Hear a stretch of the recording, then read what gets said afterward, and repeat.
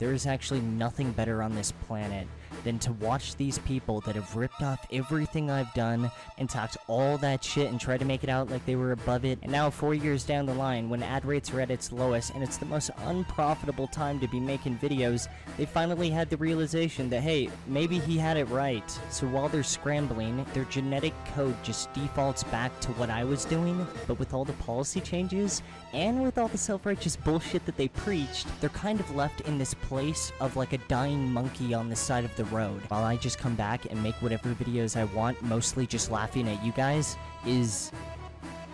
I can't even describe it. Notice how, like, when I'm not talking, there's, like, pops in the mic? That's because that's saliva. Those are bubbles of spit. That's actually the state I'm in. And, I mean, what more has to be said? Fucking God bless America, dude.